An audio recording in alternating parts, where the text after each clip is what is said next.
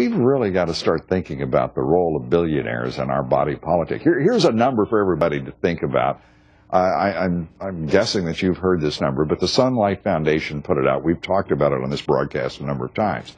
In 2012, people talk about the 1%, the 99%, but we get a little fancier on this broadcast, Jamie.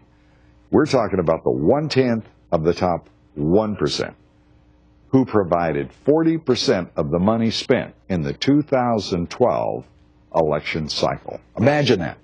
1/10 of the top 1% spent 40% of the money in the 2012 election cycle. It's stunning stuff.